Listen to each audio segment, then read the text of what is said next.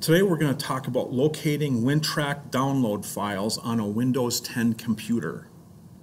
When you download a unit using Wintrac 6 on a computer, the files are saved in a specific folder on the computer's C drive. This folder is in a default hidden directory.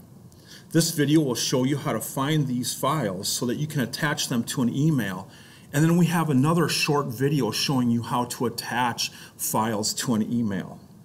So first, we're going to open Windows Explorer, and once we open Windows Explorer, we will left-click on the View tab at the top of the window, and then left-click again on the options over on the right.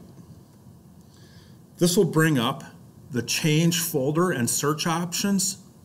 We'll click on that, and then the Folder Options window comes up. In the Folder Options window, we're going to click on the View tab.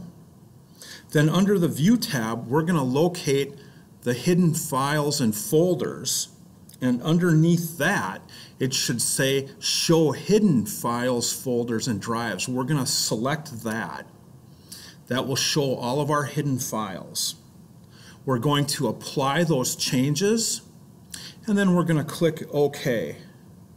Now we should be able to find our hidden Wintrac folders. So we're going to start by going to the C drive, and you can see up here I'm already on the C drive.